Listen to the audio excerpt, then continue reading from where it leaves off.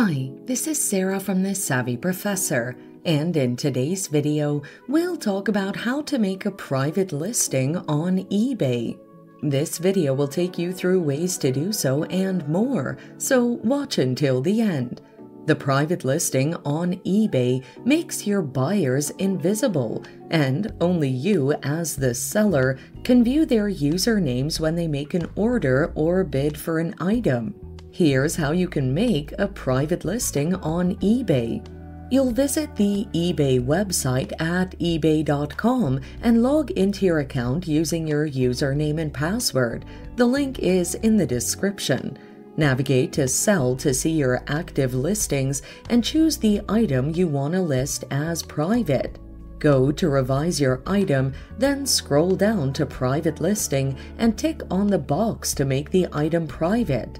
Scroll down and tap on Submit or Revise Listing, and the changes will be made.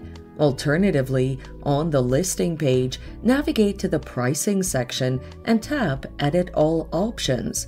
Go to Settings, then tap Private Listing and make the item private. So that's how you can easily enable private listing on eBay. It's that simple. Thanks for watching. Till next time.